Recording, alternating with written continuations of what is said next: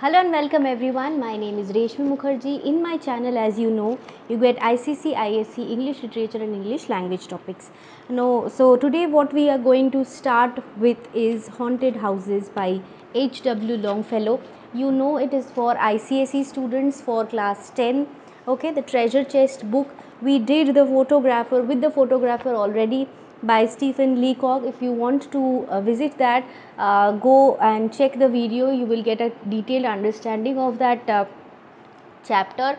We will of course do the question answers also from there, but let us, because this was in high demand, this poem, possibly this was slightly different from the others.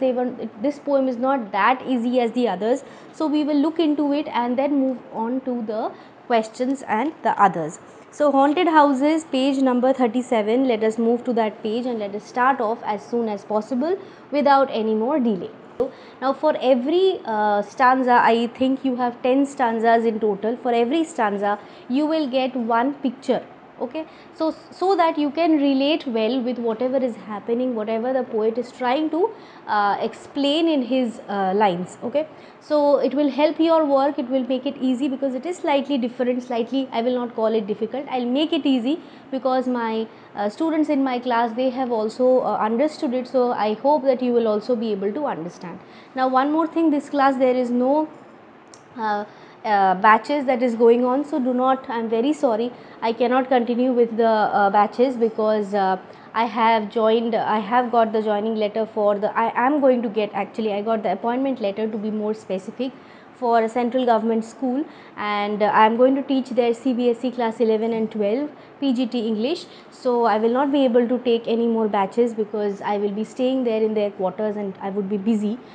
So I am not going to take the batches, but here I will keep on continuing the classes, so that you get the help, the additional help. If you are having any, you are already taking classes from some tuition teacher, this will be your additional help. So okay, without any more delay, let's start off. Haunted Houses by H.W. Longfellow. All houses wherein men have lived and died, very simple line, are haunted houses. Now you see the background picture. Now every house that you live, as soon as we hear the word haunted houses, the title tells us that something which is very scary. We have watched so many movies and we are all very scared of these ghosts, and haunted houses का मतलब ही होता है कि कुछ डरावना है, something which is very scary, जेटाते भय लागे and stuff, right? So through the open doors the harmless phantoms on their errands glide. Errands मतलब अपने काम के लिए, मतलब whatever their purpose is, they go on doing their purpose, and with feet that make no sound upon the floors. As simple as that, matlab their feet does not make any sound, because they do not have a body, na, they have just the soul, and that is not heavy, so they cannot make any sound. What he is trying to justify over here is, don't think that okay, this particular house is haunted, because every house is haunted. You cannot call it one haunted house. Every house is haunted, because now this because line we are going to understand in the later stanzas. We meet them at the doorway. That is, they are very common. If you have the soul to understand them, if you have the capability to understand their presence, you will be able to understand it. On the stair you will find them, you will feel them. Along the passages you will feel them. Impalpable impressions on the air, a sense of something moving to and fro. So to and fro they keep on moving. They move on, they do their things, whatever they have come here for, but they are very common and there is nothing to be afraid. So we become humble. How? When we realize, what is he trying to say, that all houses are haunted? See, we have some or the other people dead in the house, right? Either our grandparents have died, or our relatives, somebody who was staying in the house are dead. Our great grandfathers, our like grandparents, possibly some people have lost their parents also. So they have all lived in this house, and because they have lived in this house, just like after school you cannot just leave the building and forget the building overall completely. Same way, the people who have lived in this house for 60 years, for 70 years, they cannot completely forget this house. So they are sure to come back, just like after your farewells also you go back to your school. You will go back to your school. Everybody does, to meet with their friends. They also want to come back, and they do come back, and there is nothing to be afraid of, nothing to worry, because it is their house, you are their loved ones, so you are not going to be harmed by them. Okay, next. There are now only if now he is trying to say, the speaker is trying to say, justify that only you will be able to understand their, feel them, if you are humble enough to realize that they belong here, they are not scary, they just belong to this place. There are more guests at table than the hosts invited. The illuminated hall is thronged with quiet, inoffensive ghosts as silent as the pictures on the wall. As you can see here in the background, whenever you call your friends, they have come to your house, there is a housewarming party, whatever party it might be, birthday party, anything. Don't believe that in this illuminated hall you have only your friends or the bodily friends that you can see. There are others also present in the house, but they are inoffensive ghosts, very silent, just like the photographs that you have on your walls. They do not move, they do not make any gesture, they don't scare you. Same way these ghosts will also be very, very inoffensive, they are not going to bother you. The stranger at my fireside cannot see. So the one who is sitting beside me at the fireside, now this picture, around the fireside, people sit in the cold places, in the places where the winter is very harsh. They sit around the fireplace, and the people around them, we may not find that ghost around us, but they are present. So owners, so the forms I see nor hear, the sounds I hear, he but perceives what is, while unto me all that has been is visible and clear. He is trying to say the stranger beside me, he cannot find the ghost who is sitting there, because he is a guest to the house, but I am the host. Okay, so I know that this place belonged to those people also who are dead, who are no longer there. So I know that they will come here, they will visit here, even if the guest, my guest, do not know them. Okay, so the forms I see, but they cannot see. He perceives when I can understand that they are present, while unto me all that has been is visible and clear. So everything is visible and clear to me.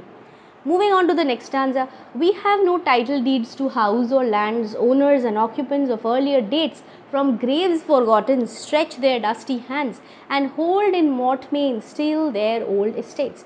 He is trying to say that now look into this, you have no title deeds to the house or lands, because we, just like I said, it is trying to be, we are trying to be humble, that we cannot call this house as our own house. Why? Because this house belongs to our parents, before that it belonged to our grandparents, before that possibly it belonged to somebody else. Now those relatives of ours, they are the real owners of the house. तो ऐसे नहीं बोल सकते कि this house belongs to me. Okay, so we are humble enough, the speaker is humble enough to understand this, and he says that we don't have any ownership of this house. Actual ownership belongs to whom? The people who are in the graves. We have forgotten those we often forget those people and we say this house belongs to me, but it does not. It belongs to our parents. And because souls cannot be destroyed, we cannot believe that they are gone completely.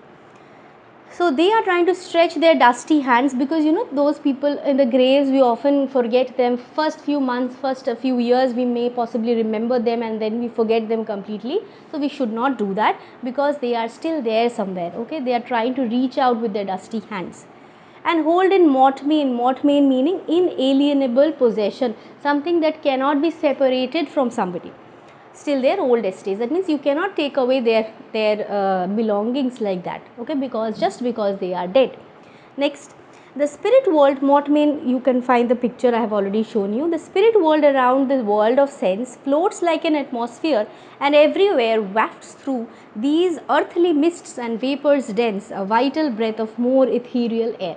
What he's trying to say? He's trying to say that just look into this picture, you will see there is this earth, around it we have an atmosphere. Just like the atmosphere, we cannot say na acha this is the atmosphere. Just like looking at the bird, we can see the bird. Atmosphere, you cannot really see an atmosphere. It is same as the spirits, the ghosts, okay, the haunted ones. So this is not the haunted ones, the ghosts, the spirits. So we cannot see them, but the presence can be felt. Just like you can feel the atmosphere, you can feel the air around you, you can feel the ghosts if you have that heart. So wafts through these earthly mists and vapors dense a vital breath of more ethereal air. It is something otherworldly, something more delicate, something that does not have a body, just like the atmosphere. But the comparison is very strong. You cannot see them, but you can of course feel them, just like the atmosphere that is there all around the earth. Okay. Next, our little lives are kept in equipoise, matlab balance. The balance of our little lives are maintained. Now this portion is very very important. These four stanzas are very important because the poet is trying to draw a metaphysical connection. Metaphysical connection means where you are trying to connect something which is possibly or apparently something which cannot be connected. Okay, like if you are talking about lovers, we often talk about flowers, red roses, right, lily, but we do not possibly talk about a compass, right? You all know about a compass. So now when we talk about a compass, what we are actually doing is we are trying to relate the compass with the lovers, right? So here it is very unnatural, it is apparently not possible, but it is possible, it is made possible by the poet. So here also the connections are drawn between the real world and the ethereal world, that means the real world and the spirit world, world of spirits. The connection is drawn between them, which is apparently impossible. Okay, we are afraid of it. He is trying to erase that fear, he is trying to connect it, like make a bridge to join the gap. Okay, that part is going to start from here. Our little lives are kept in balance by opposite attractions and desires. So see over here, the struggle of the instinct that enjoys, the more noble instinct that aspires.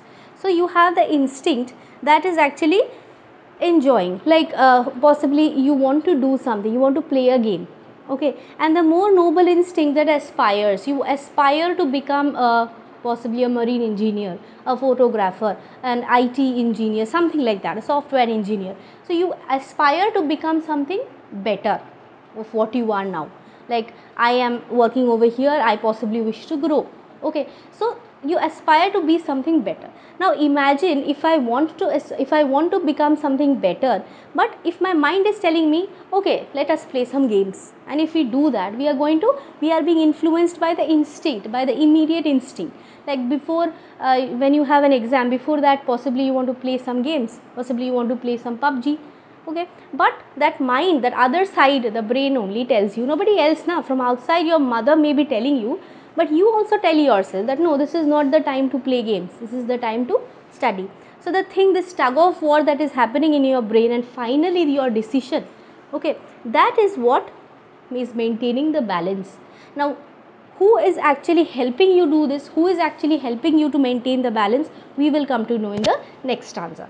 These perturbations, that means this disturbances, this perpetual jar is actually the the earthly wants and aspirations side. This is your spirit which never ends. Now this spirit is full of wants and aspirations. We want to do this, we want to do that, we want to play, we want to go, we want to earn a lot of money, right? So all these, it is full of aspirations, desires, come from the influence of an unseen star and undiscovered planet in our sky.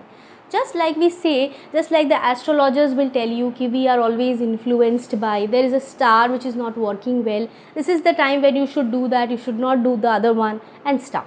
So everything depends on that star, it is your destiny, it is your fate. Just like we have this idea ki something is controlling our fate. So same way he is also saying over here, what is this star, what is this unseen star? Let us now understand. Next stanza. And as the moon from some dark gate of cloud throws over the sea a floating bridge of light, across whose trembling planks our fancies crowd into the realm of mystery and night. So the moon, imagine, look into the picture, there is this moon, and from the moon you are getting the direct light. Okay, the clouds are parting and through it you are getting the light. Now this light is falling on the earth, or sea maneki, you have this earth only. So this bridge of light is coming onto our planet, and it has its trembling planks, because just like you see the twinkling light of the stars, similarly because of the wind you cannot see the direct light, it is kind of a trembling light. So the bridge is also trembling. It is just like two mountains are joined by a bridge of planks, and that is why it is not very stable like a concrete road, it is moving. Okay, you have many such bridges in Nepal and West Bengal also, North Bengal. So it also is symbolic about that that confusion in your mind, because this connection you cannot be very sure of, it cannot be hence proved sort of a connection. Okay, x equals to 10, there is always a kind of a confusion whether it is or it is not, because something that you cannot see, you cannot possibly believe 100% of it, right? So it is a very confused, it creates confusion, it is a trembling plank, our fancies crowd into the realm of mystery and night. So this connection which is drawn in the middle of the night, some light that is falling from the moon, it is giving us some information, some understanding of this strange connection. What connection? Moving on to the next stanza. So from the world of spirits these descends, a bridge of light connecting it with this, over whose unsteady floor, again the connection which is not that clear, something which is slightly confused, that sways and bends, wander our thoughts above the dark abyss. So our thoughts navigate the bridge, okay, as they explore the different realms which is beyond our immediate understanding. We cannot understand them clearly, but it is helping us to, it is guiding us in what we are doing. The balance is maintained by these unseen stars. It is maintained by those spirits who are there somewhere as a star, okay, who are not present bodily, but their spirits are there. And this understanding we can realize through this moonlight, this little light that breaks the darkness, that abyss, and helps us understand certain things which is not that easy to understand. You can write a short note over here. I have written it. It is like a magical bridge or this trembling plank that invites our imaginations to cross over the mysterious realm of the night. Okay, the faint light is like a gateway, just like that bridge we were talking about, making a bridge to guide us, take us to a land. Bridge, na, it can take you here, it can take you there. So it helps you to take, it helps us to go to that side and understand, to explore the unknown with our minds open, and by and through, and help us to understand by delving into these mysterious things that happen, that we generally believe it is not possible. Like people say, na, ghosts are not there, spirits are not there, you should be afraid of haunted houses, but all houses are haunted. So that is all from this poem. It is not only this much. If you keep on reading, you will get more things to understand over here. This is a basic idea. I hope you will be able to understand. The speaker is someone who is humbled, who has recognized the presence of the ghost, realized that we should not deny their presence, and that is all about the basic idea of the poem. If you have any doubt, you can of course ask me, and certain people who have also mailed me different places, see if you have understood it. If you have doubts, to ask me. I've tried to explain as much as possible. Doubts I will surely take, and that is all. See you in my next class.